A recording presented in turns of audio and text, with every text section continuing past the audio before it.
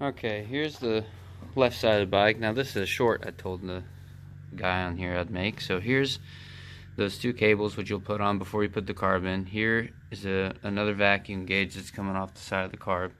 And it'll come up and go around to this right here. Okay? This right there. And then on the opposite side, you have the same little vacuum hose that comes off, and on the fuel tank it goes up to the little petcock like fuel shut off thing. And then you have this hose here that's a fuel hose, and then the same hose on the opposite side right there that's also a fuel hose.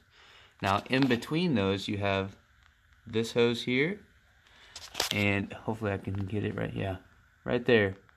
There are two hoses that I'm pretty sure come up to right here. They go to a T in there. See if I can see that real quick. Yeah, they go to that little T right there, and it comes out right here and goes up to the underbelly of this tank right here. So let me show you that real quick, and I'm not 100% sure on this. This is where I think it goes, but I'm pretty sure it goes to that right there.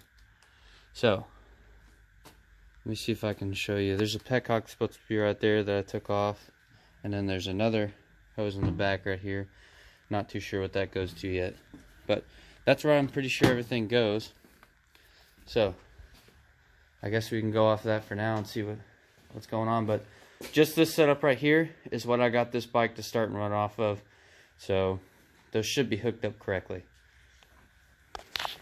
Alright, just to clarify on this one, those two fuel hoses that I was just talking about, they'll come off the carburetor on the outer sides, and they sit in between each carb, and basically it goes right in. Those fuel lines go right into where the fuel bowl is for the carburetors, and both of those lines I was telling you about come off of that 90. They come up that fuel hose and come out towards the side I said the petcock was on, and both of those hoses actually go into the petcock, the fuel shut off.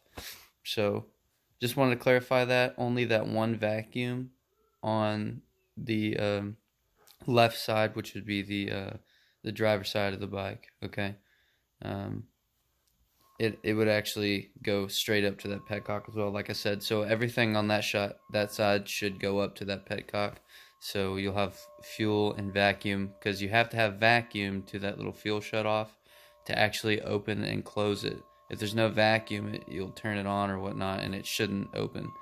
So I just want to clarify those things. I'm not going to actually be able to put this into a short, because a short's like 15 seconds. So I just wanted to be pretty precise with the stuff that I was trying to tell you on this one, because when I was looking into this, it was pretty hard for me to find all this stuff, and a few things I'm kind of guessing and hoping I get it right. But later on, if I do wind up messing with the bike again, which I will, if I'm wrong, I'll figure it out, and we'll clarify that. So I just want to throw that out there.